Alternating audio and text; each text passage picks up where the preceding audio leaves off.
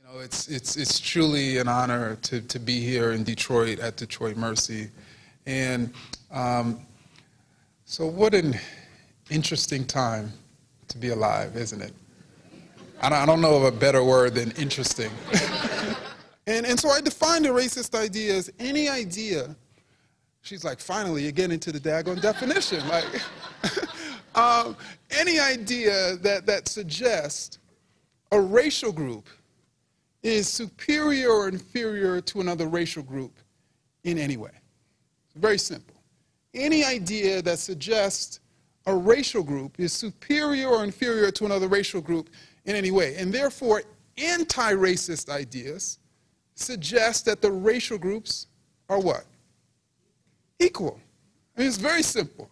Right now, but it becomes a whole lot more complex when we understand, particularly in our time, that very few people are going to say that racial group is superior or inferior.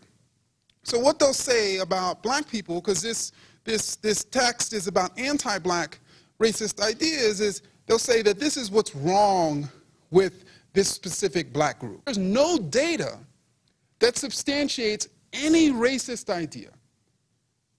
And even probably one of the most pervasive racist ideas, which is the idea that black neighborhoods are more dangerous and violent than white neighborhoods. There's no correlation between black people and violent crime, but there is correlations between unemployment levels, poverty levels, and violent crime.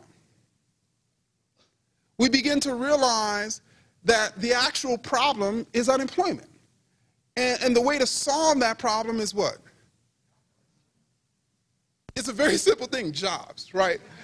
It's very simple. More jobs as opposed to more cops in jail cells.